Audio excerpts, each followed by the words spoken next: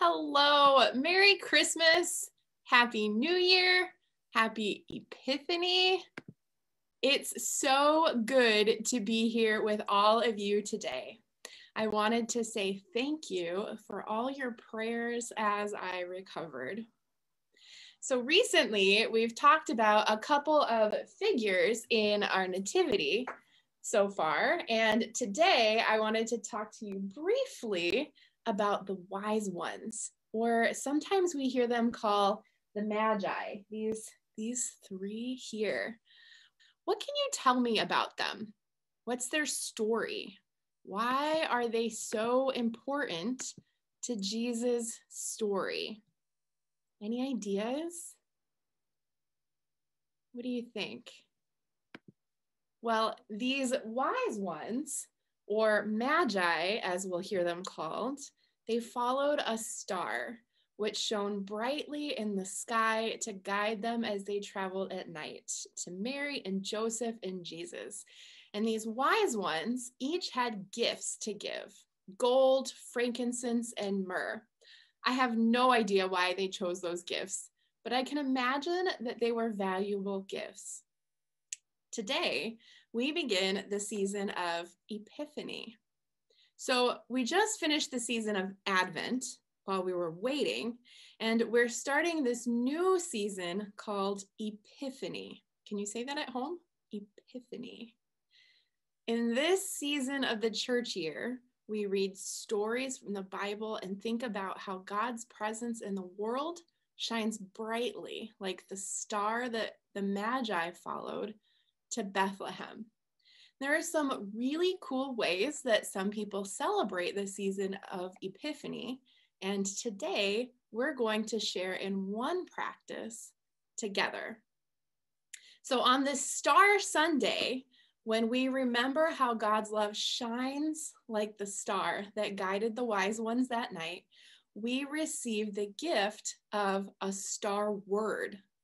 Maybe you've done this at home, or even here at St. Matthew's before. If we were gathered in person, I'd have sparkly cards for you to choose from with a special word written on each of them. And these words are meant to be a gift to guide you all year round.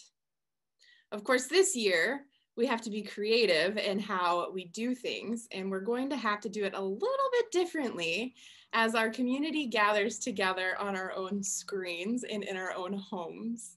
So come close, I have a surprise for you.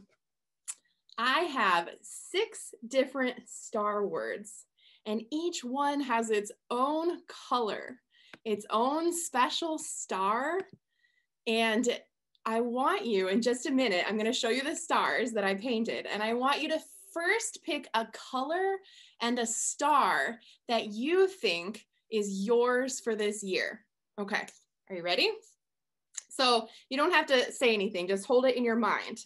So I have this red star and these yellow stars. Can you see them? And I have this blue star and this orange star and this green star and this purple star. So did you pick a star or a color that you like? Give me a thumbs up. Did y'all pick one that you like? All right, so in a minute, I'm going to turn over these stars and you're going to see your word for this year.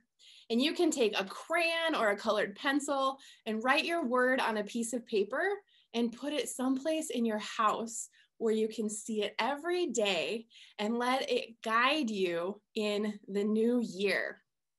Okay, are you ready? All right, so if you chose the red star, your word is create. Create. And if you picked the yellow stars, your word is dream. And if you chose this blue star, your word this year is discover. If you picked this orange star, your word is explore. And if you picked the green star, your word is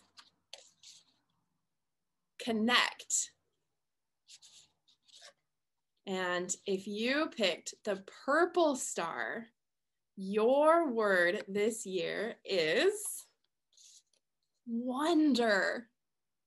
So whatever star you chose, whatever word is yours, know that the meaning might change throughout the year. Wonder could be a questioning word, or it could be full of awe.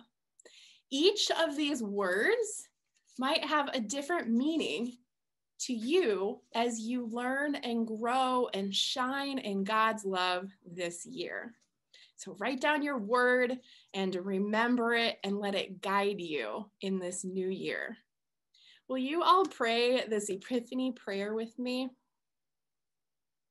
Dear God, thank you for guiding us with your love in our hearts.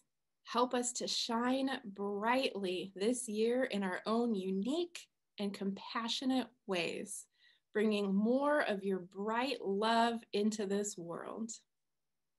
Amen. Thank you all for joining me today. I'm so glad that you were here.